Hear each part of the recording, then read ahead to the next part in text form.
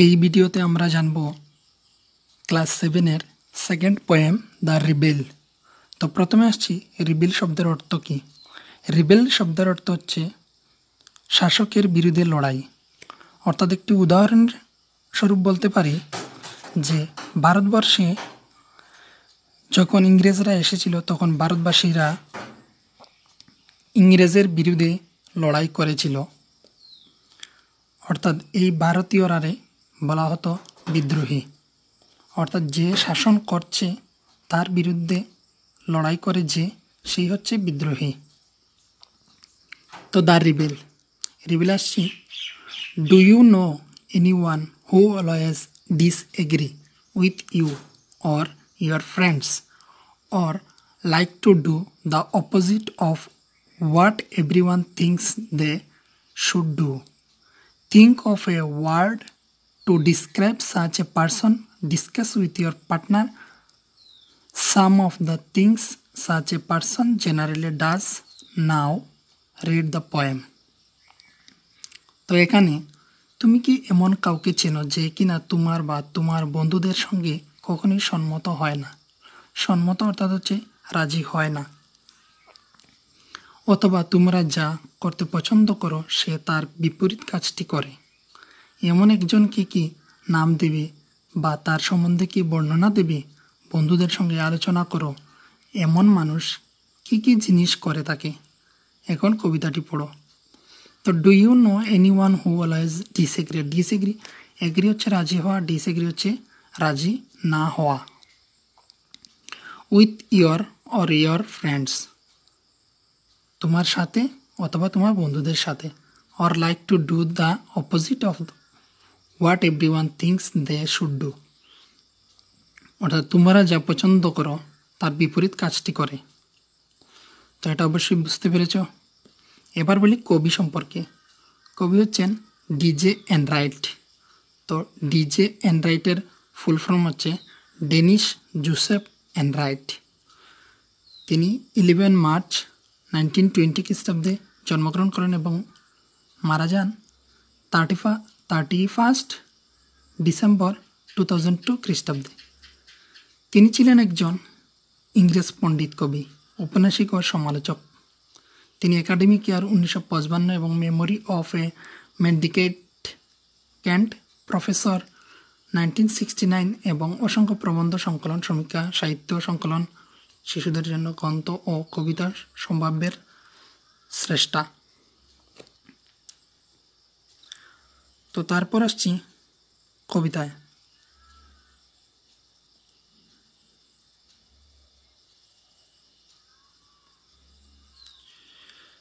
কবিতাটি হচ্ছে একজন বিদ্রোহী, অর্থাৎ বিদ্রোহী সবার থেকে বিপরীত কাজটি করতে ভালোবাসে। তো এবার আমরা প্রথম স্ট্যান্জারটা পড়ব। When everybody has the short hair, the rebel lets his hair grow long. When everybody has long hair, the rebel cuts his hair short. অর্থাৎ যখন প্রত্যেকে চুল ছোট করে কাটে তখন এই বিদ্রোহী লম্বা চুল রাখে। যখন প্রত্যেকে লম্বা চুল রাখে বিদ্রোহী তার চুল ছোট করে কেটে ফেলে। অর্থাৎ যখন বিদ্রোহী অন্য মানুষের ছোট চুল দেখে তখন সে নিজের চুল বাড়িয়ে ফেলে। আবার সে যখন লম্বা চুলওয়ালা মানুষদের মুখোমুখি হয় তখন সে লম্বা চুল কেটে ফেলে ছোট চুলের অধিকারী হয়।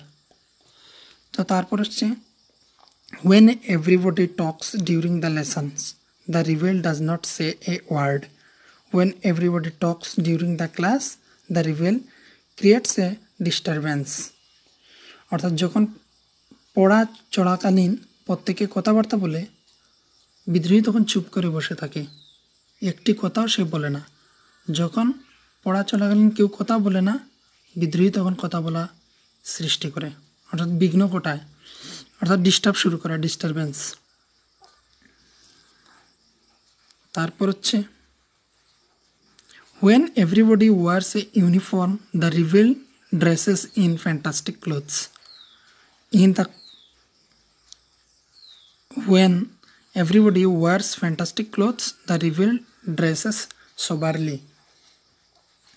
যখন প্রত্যেকে একই রকম পোশাক পরে অর্থাৎ ইউনিফর্ম পরে, মনে করো তোমাদের স্কুলের মতো ড্রেস অথবা কোনো পুলিশের যে ড্রেসগুলি থাকে সেরকম অর্থাৎ ইউনিফর্ম পরে, তখন বিদ্রোহী জমকালো একটি অথবা মজাদার একটি পোশাক পরে থাকে। আবার সবাই যখন মজাদার পোশাক পরে তখন বিদ্রোহী কী করে, বিদ্রোহী তখন সাধারণ পোশাক অর্থাৎ ইউনিফর্ম পরা শুরু করে। তো ইউনিফর্ম বলা হয়নি, সাধারণ পোশাক অর্থাৎ মজাদার না হয়ে সাধারণ একটি ড্রেস পরে থাকে। তারপর হচ্ছে in the company of dog lovers the rebel express A prefers for cats. কুকুরপ্রিয় মানুষের সমাবেশে বিদ্রোহী বেড়ালদের প্রশংসা করে, আর বেড়ালপ্রিয় মানুষদের সমাবেশে বিদ্রোহী কুকুরদের প্রসঙ্গে এবং পক্ষে কথা বলে।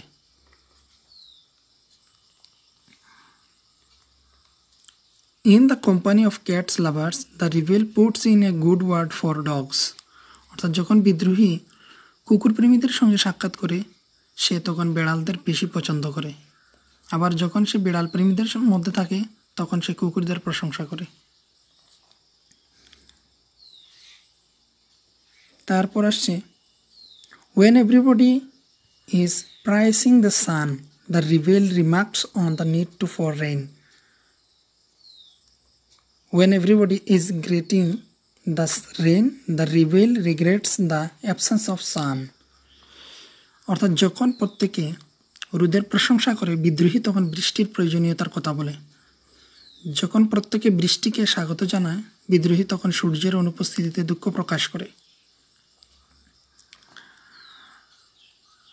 তারপরে সে when everyone goes to the meeting the rebel stays at home and reads a book.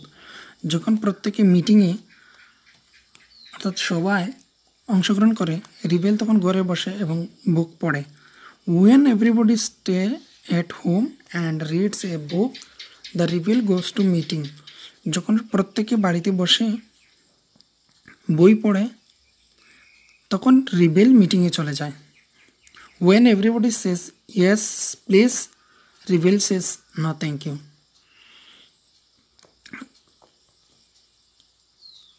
প্রত্যেকে যখন বলে হ্যাঁ দয়া করে বিদ্রোহী বলে না ধন্যবাদ, আবার প্রত্যেকে যখন বলে না ধন্যবাদ বিদ্রোহী তখন বলে হ্যাঁ দয়া করে।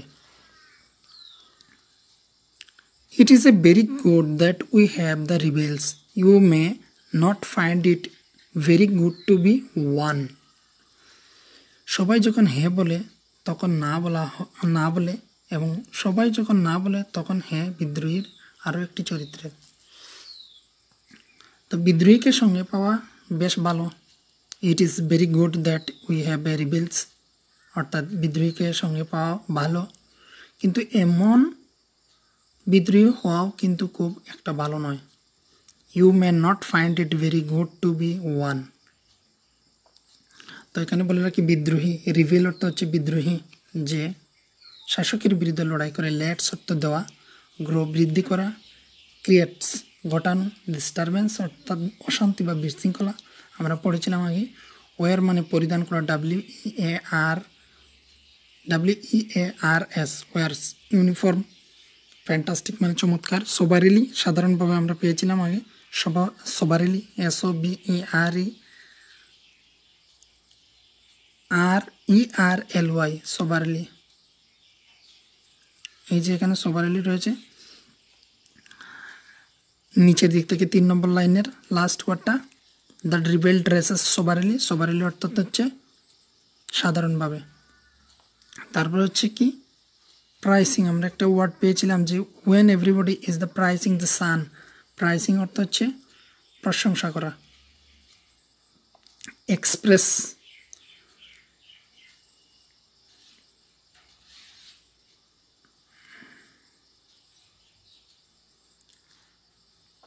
তো এটাই ছিল দ্য রিবেল পোয়েম। অর্থাৎ এখানে যে রিবেল সে হচ্ছে অন্যদের থেকে আলাদাভাবে কাজ করে এবং করতে ভালোবাসে, এবং অবশ্যই তোমাদের বন্ধুদের মধ্যে এমন হয়ে থাকে যে তোমাদের সঙ্গে রাজি হয় না, যখনই তুমি বলবে ওইদিকে চলে যাই কিন্তু সে ওইদিকে যেতে রাজি হবে না। তো এইভাবেই কবি বলতে চেয়েছেন দ্য রিবেল। আশা করি তোমাদের অবশ্যই সাহায্য হবে। বুঝতে পেরেছ? যদি অন্য কিছু প্রয়োজন হয় তাহলে অবশ্যই কমেন্টস করে জানাবে। ধন্যবাদ।